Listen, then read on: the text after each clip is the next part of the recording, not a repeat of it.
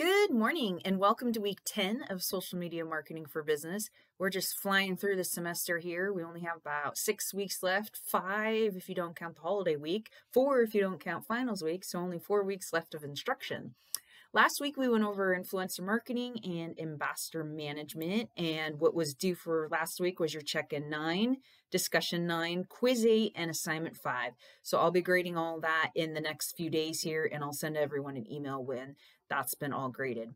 This week, we're going to be going over employee advocacy and social media policies and crisis response time. So one of the things that social media managers are in charge of is how to respond to any crisis situations. I know with me and my clients, I have to respond to negative comments. That's part of customer service for my retail brand that I manage.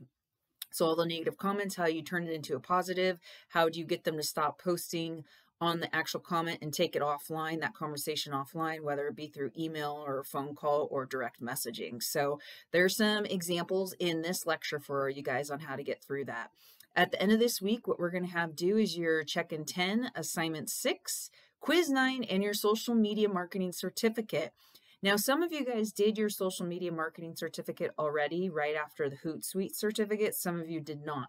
So some of you may be totally good on that. Do not procrastinate on the social media marketing certificate if you haven't done it yet. It takes a little bit longer than the Hootsuite certificate. I would say more in the 3 to 4 hour range. So don't wait until last minute on Saturday to get that done. And when you do get it done, feel free to post this certificate on LinkedIn. Let people know that you just accomplished this and add it to your resume. Another announcement for this week is, again, my office hours will be on Wednesday because I'll be traveling on Thursday for a client. So Wednesday, 12 p.m., same Zoom link.